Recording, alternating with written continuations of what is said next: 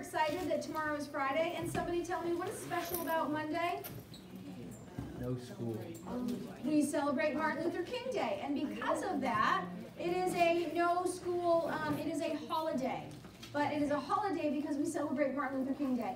I want to remind some of you as I'm looking around that you should have your AirPods out, your earbuds out, and your phones put away, please and thank you. On this day, our capture question up on the board that you should be writing down in your notebook. Again? Write it on your hand. You have your capture question. It says, how is it possible to have a volcano located in the middle of a tectonic plate? How is it possible when we know that most volcanoes are located at the plate boundaries? How is it possible to have a volcano located right in the middle of the plate? So that is what you're going to be talking about today. Our content objectives for today, it says students are going to review where volcanoes are located around the globe and learn how different volcanoes form. What are we going to do? We're going to describe the landforms created by different types of magma, such as felsic magma and mafic magma, and that has to do with silica and basalt. Yes, we do have a quiz today. It is a 4-point quiz on plate boundaries. Can someone remind me, what are the 3 plate boundaries that we've talked about? Give me one. Transform, give me another one. Divergent, give me the last. Convergent. And so that is what we are going to be doing today. You almost ready?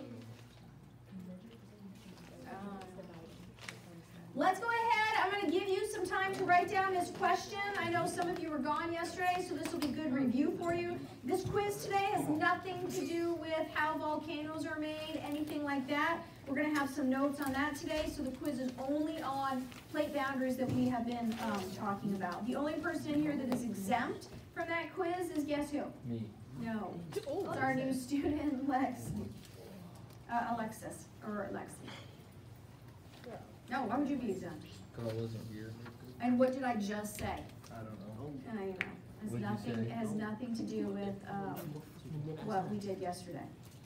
Don't you feel silly? You did not have to add your 2 cents. We're just going to be quiet for a minute. Just a minute. Keep on that. You're not doing it yet?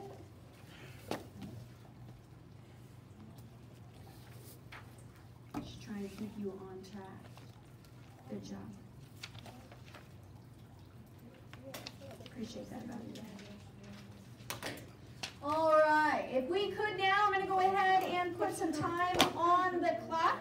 You have 32 seconds to turn with your pair share partners and share out. If we know most volcanoes are located at the plate boundaries, how in the world can we possibly get one in the middle of a plate? And your time starts now. Go. Lexi, I'm so sorry that everything is staked out. She'll be back, but if you wouldn't mind talking to her about the 15 minutes. That is his partner. Actually, normal, straight water. Maya, make sure that you include our good friend. Look at it. because he Check does out my a face. great Eyebrow. job. You got some bushy eyebrow. Look big old eyebrow. Yeah, so it goes up here like a tiny more. You got it. No, nigga, check. Why? You look Chris on that camera. Your eyebrows big. All right, my darlings, there's our time. So, What do we think? How's it possible to have a volcano located in the middle of a plate? Billy, would you mind turning it this way? Did you already? I will. So let's imagine that we've got a plate that looks like this. Okay, it's a big, huge plate, and we know most volcanoes happen at the edges because this plate is open or cracked at the edge. That makes sense because then magma can come up and it can form a volcano. But if we look and have a volcano right in the middle, that's away from the plate boundaries. That shouldn't be there. So how then do we have volcanoes in the middle? Asa, get us started. My thought was chemical composition can melt through the crust and let magma. Okay. What did we learn yesterday about those kinds of areas? Will? Magma plumes. And so let's talk about a magma plume. So what is, Will, a magma plume? It is a volume of lava going upwards. Yeah, it is a large, massive, if you will, volume of magma that rises up. We don't know why now it rises up. We don't know why there's this big column or amount of magma that rises up from certain areas in the earth, and it rises up and pushes on the crust. This then creates cracks,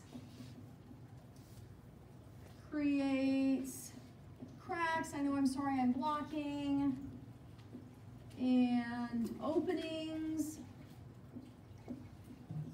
for magma. This creates volcanoes. An example would be Hawaii. Hawaii is an example. Has anybody been to Hawaii? Was it lovely? Was it or not? Was it? What island did you go to? Do you remember? Did you go to any of the other islands? Was it like the big island of Hawaii or? Okay. Did you really go to Hawaii? How old were you? Oh, so it was a long time ago. So magma plumes. Now, what that happens is, I want to show you a picture. Before we move on from this, I want to show you a picture about this from yesterday. All right, I'm going to turn off the front lights, and I want to show you what we got going on. What we have on here is we've got the main island of Hawaii, and then you've got 7, I believe, other little island volcanoes that are part of the Hawaiian Ridge. If you look up here, you've got what's called the Emperor Seamount Chain. A seamount is not an island. A seamount is an island that has got worn down through weathering and is now a big mountain underwater, but it's no longer sticking up. Okay, so if we look at this and we say to ourselves, this was the original, or this isn't the original, this is where that hot spot is located, and I'll just say hot spot. How then, because yesterday part of our packet was asking how does a hot spot or a magma plume help us to track plate movement? Could you turn that back this way? Billy, can you turn that back this way? So how does a hot spot or a magma plume help us to track the plate movement? How do we look at this and know which way this plate is moving? And I'm going to go ahead and put a compass rose on there for you, north, south, east, west. With your pair share partners, look at what we have on here and let's see if you can figure out how or where this plate, the Pacific plate, is tracking. Turn and chalk that out. Go.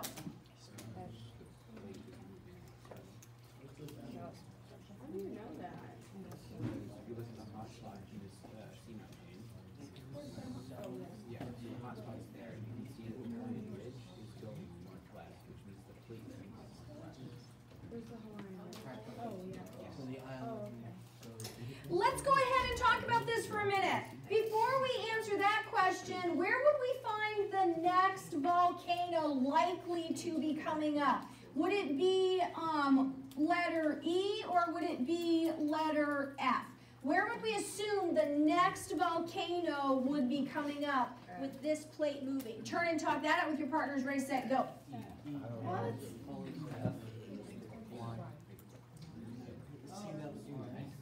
Why is it So we're looking at this line of volcanoes. And then move it that way? Southeast? It's a good critical thinking skills. All right, let's pause for a minute. The next volcano that is actually currently being created is right off of the main island, and it is forming right here around, well, closer, but where letter E would be. And so we know that there's another volcano there. These volcanoes are no longer being fed by the hot spot. If we were to reverse time and we were able to get this volcano right here over the hot spot, we would have to move this entire plate back down this way over the hot spot. And then if we wanted to get this volcano to be fed by the hot spot again, we would have to move the plate even further in this direction.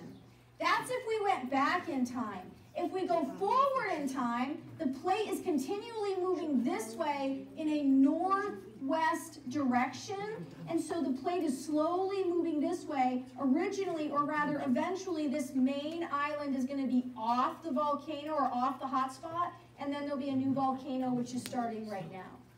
So the cool thing about this is these volcanoes now, you cannot see them above the water, but they're below the water, and around 45 to 43 million years ago, there was a shift or a turn in the Pacific plate.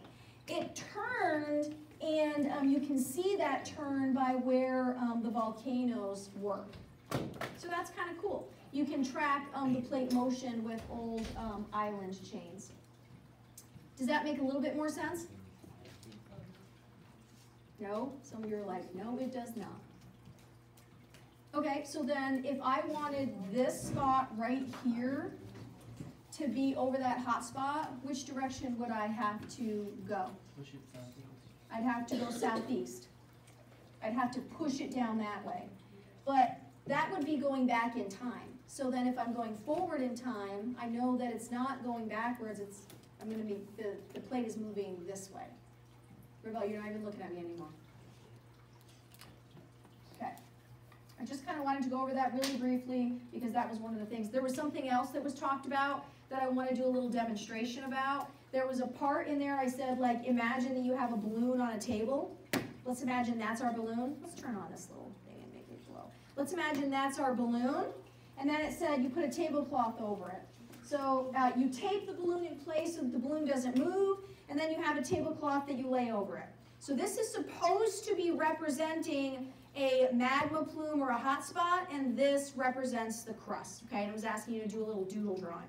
I don't like this representation very much, only because it looks like there's this, giant bulge that's pushing the crust and making a mount like that. That's not what's happening. What'll happen is this will all be kind of like level, and you will have, that kind of underneath it. But it's whatever. So what they asked then was, imagine that there was a volcano that is currently over that hot spot, kind of like this volcano right here. So if I put a volcano there, and then it says, drag the tablecloth. So imagine I'm taking the crust and I'm moving the crust slowly off of that hot spot. It's the crust that moves, not the hot spot. Now this volcano is no longer being fed. Now this volcano starts and is over the hot spot. So now we've got this volcano being fed. Of course, it's still slowly over millions of years. The crust continues to move, and eventually this is no longer on that hot spot, and now we've got this volcano being created. And that's what was going on here with all of these mountains that are all volcanoes. Now, these are extinct or dead volcanoes because there's no magma chamber underneath them anymore. And so it's just kind of continually moving and moving along. You got me? Fabulous. Another way that we can look at that is by this candle. I'm going to go ahead and use this candle as my hot spot, and I'm going to use this paper as an example for my crust. So again, the hot spot stays center, and it's just the paper. Can you turn it this way, darling? It's just the paper that is then moving over the hot spot. And so as the paper moves over the hot spot, depending on the movement of the crust, we can then go ahead and track where that movement was, just kind of like this. So imagine that this is the crust and all of these are little volcanoes, right? It's the paper or the crust that moves, the hot spot stays center. That's what I wanted to show you about that. All right, let's go ahead and look at, let's take our little quiz. It's only four points. For those of you that are at home, you're just going to sit tight while we take this little quiz, and then we'll come back and take some notes. So fast forward if you're at home through this part. If you could please close your notebooks, I would greatly appreciate that. Again, this quiz is only on plate boundaries. What are the plates that we have? What are the boundaries, rather? Convergent. What's the motion of the plates out of convergent? Going towards each They're other. coming towards each other. They're colliding. What's another one? Transform. Okay, transform. How are the plates moving? Sliding against each other. Sliding against each other. They're not moving towards or away. They're sliding. And what's the last one? Divergent. And divergent, what's happening? Going They're away. dividing or moving away. All right, so please make sure that your voices are off. Does it? I like that smell of.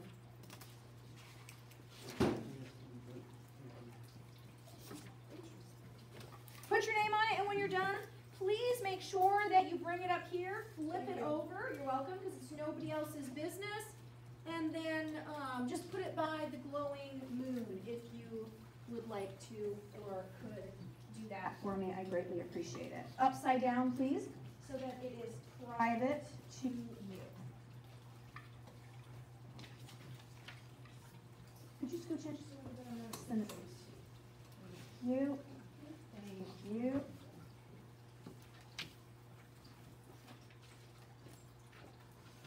Oops, sorry. All right, easy peasy, multiple choice, no big deal. If you don't do well on this, I've already started writing a retake. You can come in tomorrow during Liberty time if you don't do well.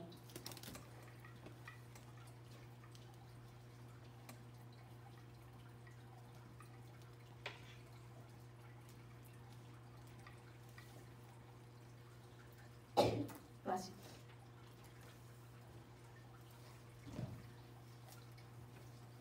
Thanks.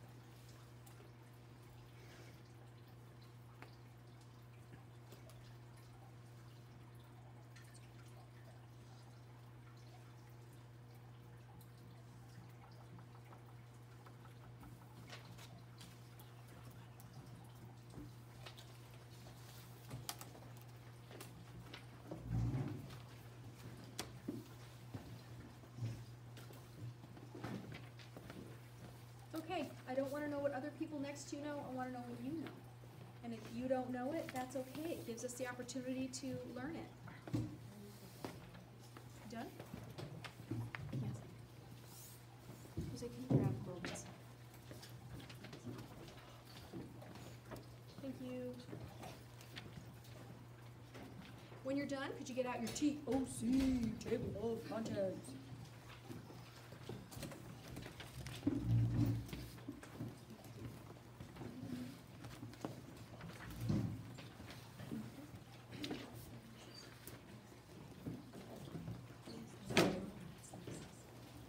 That's Ebony. She's nice. Both of them. Hey, Kylie. Logan, make sure you're not jeopardizing your success on your phone. All right, let's fill out our table of contents, our TOC, so that good students become great students, organized students. So get your Have a stuff. piece of gum. Yes. It's trapped. I'm out. They ratted you out. I'm Well, out. she didn't. Swear. Swear. Thank you. Thank you. I'll grade these, get them in the grade book by tonight, and you'll be able to know if you want to come in and ask me for a pass to Liberty Time tomorrow. Don't forget, there is no Liberty Time today. There's no advisory today because teachers have meetings at 3 o'clock that we have to go to. Yay! Teachers. That's why you have early out, so that we still work from 3 until 4. You do? That's nice. Really? Yeah. I don't know. Logan, you should Really? become a What do you teacher. think we did on Thursdays? I don't know. I really don't know. I thought something Early out. We don't get that. And how do we have basketball practice? I don't know. Like Wheelan's our basketball coach. I know. He just skips his meeting. Let's go ahead and go to he's there at the meeting sometimes. 1/12 is today. I believe that this is gonna be on page 35. And today we are doing notes. And the notes are gonna be called, they're just volcano notes.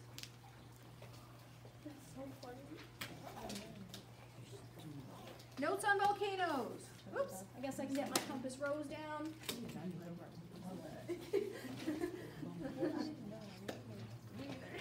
Did you fill out your TOC? Yeah. All right. 11. Don't forget, like, your pair share partners are not the people that you constantly talk to. Let's do it. Well, I want you to work with your actual pair share partner. There you go. All right, let's go ahead and do this. Volcanoes in your community, because right now we're going to be learning. Hey, put your phone away, man. Oh, my bad. I'm sorry.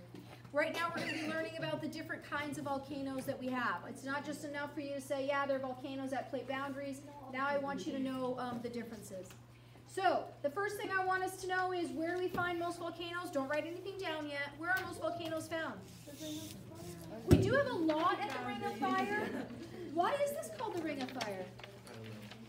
Because it looks like a ring. Yeah, because there's lots of volcanoes all the way around there, okay? It's ringed. It's an area. The Pacific Plate is ringed by volcanoes. And we can see that. All right, so under the sea, this is the first thing that you're going to fill out. Does everybody have a pencil? Great. Please write down divergent boundaries.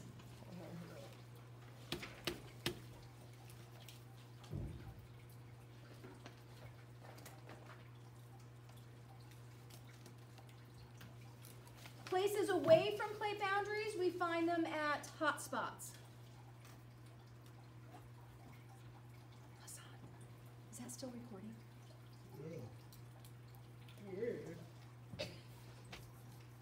You don't need to weigh in on everything.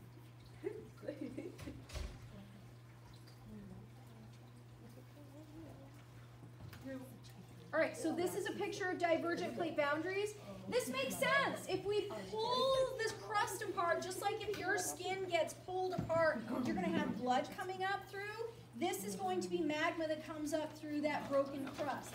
And we can see that this is what's called normal faulting. I don't get to teach you that anymore, but this is a normal fault. And when this happens and the crust pulls apart, you get what are called fault block mountains.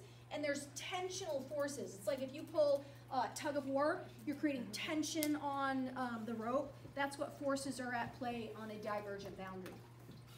This is, of course, a hot spot, like the Hawaiian mountains, the Hawaiian islands. So it's fixed. The hot spot doesn't move. It's the crust that moves over it. All right. Ocean volcanoes are most common on our planet. So if we look at all the volcanoes on our planet, most of them are ocean volcanoes. Do you see where to write down common? They are less violent. That's because of the magma, and I'm going to teach you about that tomorrow as far as the magma. The magma is very what's called felsic. It's got a high silica content. They are forming in linear patterns, and we can see a linear pattern right here. It's a line, which means that you're not going to get volcanoes just kind of like this. You're going to get volcanoes like this, and most of the time they're following the plate boundary. They're able to form islands such as Iceland and Hawaii. And this is what Hawaii is, and there's a picture of Iceland. And you can see the big rifting or ripping of divergent boundary right there. Good? All right, on land, they form at plate boundaries.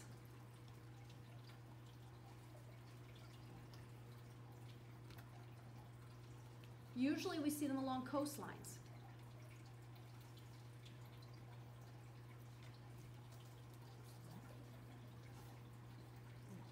They can also form at hot spots. I'm going to just bring up a picture. So these kinds of volcanoes are much more dangerous or violent. They also form in linear patterns.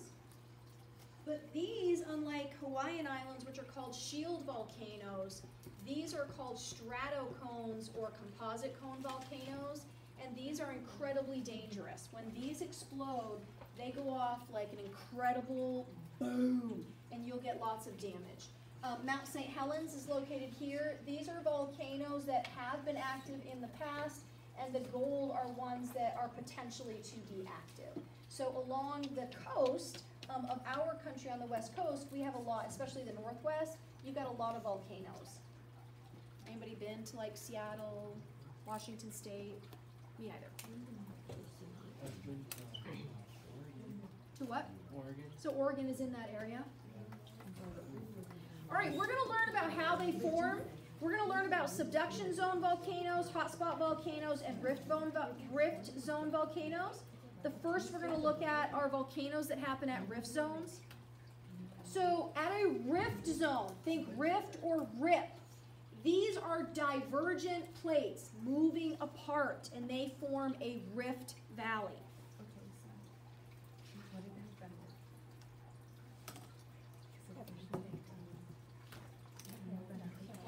Divergent plates can occur on land or ocean, and this is where magma rises up through the broken crust. Just like your skin bleeds, I guess you can think of the Earth's skin as the crust, and magma will come up if it's cracked. Examples are the East African Rift Valley, Mount Kilimanjaro. This is Mount Kilimanjaro. Mount Kilimanjaro is what's called a composite cone or stratovolcano. It's very steep sided, whereas a shield volcano, like the volcanic islands, are very, very wide. This is the dangerous kind of volcano. I mean, all volcanoes are dangerous if you fall into them, right? But if you go to Hawaii, I mean, you can see the magma oozing, but it's a slow kind of ooze. It's always releasing pressure. Pressure's not building up. This thing, think about like a cap on top of a soda, and you shake it, and then when you pop it, it just kind of goes everywhere. That's this kind of volcano. All right, subduction zones. This is where most of the world's land volcanoes are created from. Many are found in the Ring of Fire, which surrounds the Pacific Ocean. And it's fire only because they're all volcanoes. This is where the East African Rift Zone is. I want to show you that. The Red Sea is right here. It's already opened up enough, and the ocean has came in. You can see that this also is rifting. We've got volcanoes out through here. So eventually, this will continue to separate and open up, and then this little piece of land will just be separate from Africa. All right. So subduction happens at convergent plate boundaries, where the dense oceanic plate goes under the less dense plate. I'm going to show a picture of this while we're talking. So the oceanic plate, as it's diving or ducking or subducting down, is going into an area of the planet that's super hot. So the crust is going to melt. And when the crust melts, it becomes less dense, because if you heat something, it changes the density, becomes less dense. And so then this crust, as it melts, then starts rising up through the cracks on the plate that did not subduct. Why did the plate get cracks? Because as this thing is shoving itself underneath this plate, it's causing an awful lot of pressure and stress, and so it bends that rock, and it causes lots of cracks. There's lots of areas or faults where magma can rise up through. A situation like this would be on the coast of South America and the Andes Mountains. All right, we're going to look at hot spots. There's a lot of hot spots in the world that we just don't ever hear about. A small percentage of the world's volcanoes are hot spots.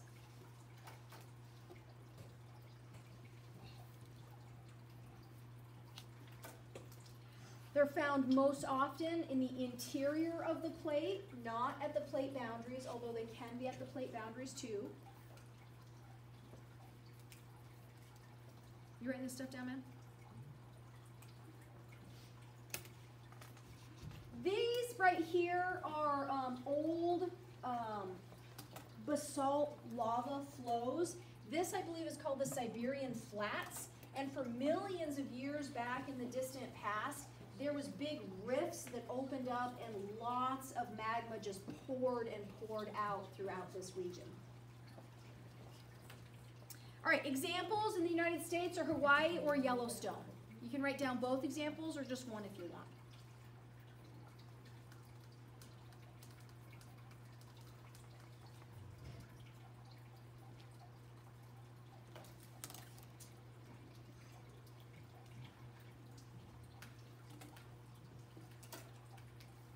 Okay, at a hot spot, magma punches through the moving plate above, leaving a linear pattern of volcanoes. And as we showed earlier, you can actually track the movement of the plate by looking at these past volcanoes. So you've got this large amount, this large plume of magma that comes up, pushing the crust. You've got fault block mountains that are being created. All right. This is the plate motion of North America moving in this general direction. These supervolcanoes, this is a supervolcano right here. This is Wyoming, and if you can see on the edge of Wyoming, this whole space right here is a volcano. It's like huge. It went off between 2 million and 600,000 years ago, and it's going to go off again. It usually is supposed to go off about every 600,000 years. I want to show you Yellowstone. Is it going to go off again? Yes. Will it affect us in Iowa? Yellowstone Yes. National Park But is it contains probably one of gonna our go off in our country's lifetime? favorite landmarks, Probably. but it's actually a warning signal going off every hour. Now we're going. Anybody been to Yellowstone? Have you? Wow, that's roaring. So man. the geyser is just water, and it's This like if you is Old boil Faithful. water in a tea kettle and eventually it whistles and you get steam coming out, That's what they call that's what's geyser. happening here. Just pressure What we're building seeing up is from water superheated underground. water and This steam is so blowing hot. out of the ground. It's been doing this for 100 years plus, and it's a really reliable tourist attraction because the thing goes off Did you like get to see it? clockwork. The geyser? It's one of the most powerful geysers in the world, capable of shooting 8,500 gallons of superheated water as high as an 18-story building. It's a constant reminder that lurking beneath the surface is a ticking time bomb. You see, although it may not seem like it, I'm actually standing on top of a volcano. And park geologist Hank Kiesler wants to show me what it looks like underground. So they're going to show you the magma chamber. Model. This is a magma chamber, a mass of semi-molten rock reaching almost 1,500 degrees Fahrenheit. It's the powerhouse of a volcano. That's one of the larger chambers that have been mapped in the world. Wow. But can we agree that we'd like to keep it down there? I don't think we have a choice. It's going to do what it wants to do. Together with a second recently discovered magma chamber, there's enough partially molten rock under Yellowstone to fill the Grand Canyon 13 times over. And scientists believe below them lies a mantle plume, a column channeling heat from the Earth's core, melting the rocks above, and creating the massive magma chambers under Yellowstone. If this supervolcano ever erupted, we'd be in trouble. There's a place in Nebraska where you can see just how bad things could get. Inside this plain steel barn is a 12-million-year-old animal Pompeii. So this is in Nebraska. There used to be just like a field there. Well, I mean, obviously the plains, and all of these animals just got covered up by ash and died. And we're talking. Here, the fossilized skeletons meters of of 200 ash. animals, mostly rhinos and horses, lie frozen in the exact position in which they died.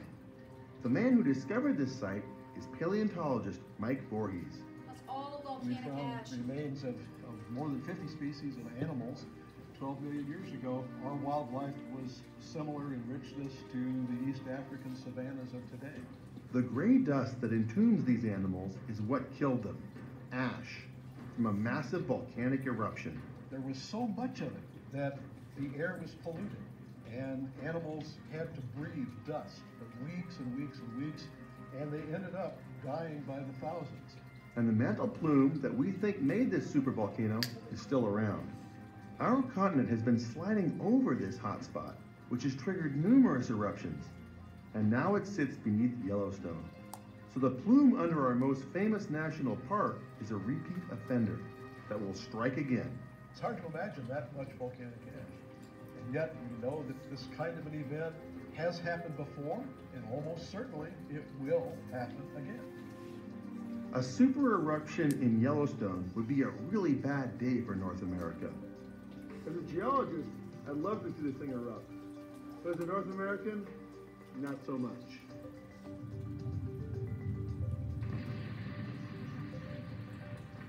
It would rank as the most violent event since humans first set foot on the continent.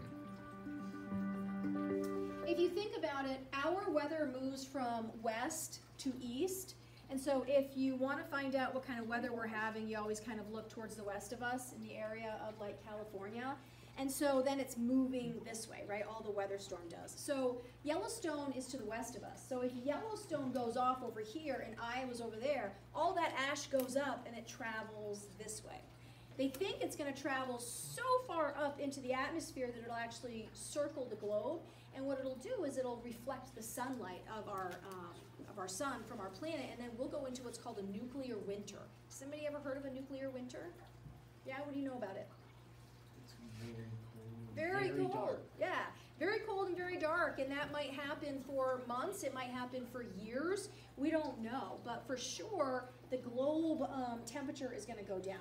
Plus, everything is going to be covered with ash. So any kind of agriculture we have, especially in our area, the Midwest is like the breadbasket of the world, is going to be just decimated. And so that's probably what's going to kill people, right? For sure, the people in Wyoming are going to be dead, right? They're going to not make it immediately. But then for the rest of us, it's going to be like a slow, can we make it? Can we get enough food? Do we have clean water? All of that kind of stuff that we have to worry about for the next years. So what'll probably happen, and has happened in the past with areas or super tragic events, is you have the population like this is the population, and then you have a large event that happens worldwide, and the population dies off to a smaller population of people that then repopulate the world in the future, and then you get another larger population. And things like this have happened a lot. It's called a bottleneck. And so you get like our population, something terrible happens like the bubonic plague, and then everything, a whole bunch of people die. And so what you're doing is you're really getting rid of a lot of the diversity. So you, right now, the reason you're here is because your ancestors made it, right? Your ancestors made it through, and that's why you're here. So you are here because people before you didn't get killed. That's it. I mean, you are very lucky to be in the place that you are today. I'm very lucky to be in the place that I am today because my ancestors made it through, whatever terrible events happened in the world. And then eventually, we get here. Evolution is easy. When you get to biology, evolution is just a species or an animal or a thing living long enough to have sex and have babies. And then once your babies are moving on, that's evolution. If you die before you have babies, your genetics dies with you. And that part of whatever it was didn't get passed on. I mean, that's just kind of the way it is. That's why giraffes have long necks. It's not like the long-necked giraffes stretched. It's just like the long-necked giraffes were the only ones that could reach the leaves. So they lived. You don't see any short little neck. It's like if you're in the Arctic, and in the Arctic, if this is the Arctic, the color of the Arctic is white, and you are a bunny rabbit, and you're like a brown, that's a terrible bunny rabbit, Mrs. McGrain. If you're a little bunny rabbit, and you are a black bunny rabbit, what's going to happen to you? No, you're going to get eaten. Because you're going to be easy to see, and people are going to eat you. And so you're not going to be able to have sex and have more black bunny rabbits, right? And so then you don't get to live. the white bunny rabbits, can you see them? They're all over the place. Can you see those white bunny rabbits? No, because they're camouflaged for the environment that they are in. And so they are able to have sex and have babies, and then you see, those are the ones that move on.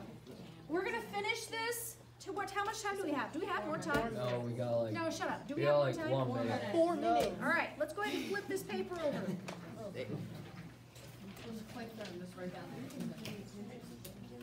All right. The type of volcanic landforms depends on the magma chemical composition. So Asa earlier, when he was talking about chemical composition, it's all about the magma's chemical composition.